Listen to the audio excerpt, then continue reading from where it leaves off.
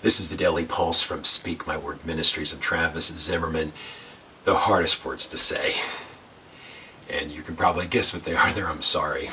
Proverbs 11 chapter 2 says this: when pride comes, then comes disgrace, but with humility comes wisdom.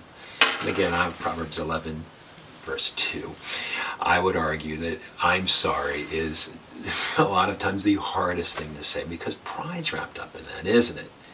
You know, when we've said something to somebody we shouldn't have said, or we've done something to somebody that we shouldn't have done, or reacted in a way that was not bringing glory and honor to God, we sin, and sin separates us from God.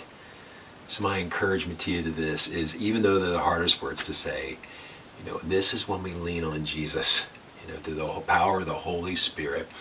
Ask for that humility. Ask and have that contrite and humble heart and say, I messed up. You know, recently I said something to my son Braden. I had to come back and apologize. And you know, here I am, a middle-aged 44-year-old man apologizing to a 6-year-older. You know, and it's pretty humbling. But it's not about making yourself feel bad. It's about doing the right thing. It's about doing God's thing, putting away that pride and letting way to that humility to build relationships and make Jesus proud. In your name, Father. Amen.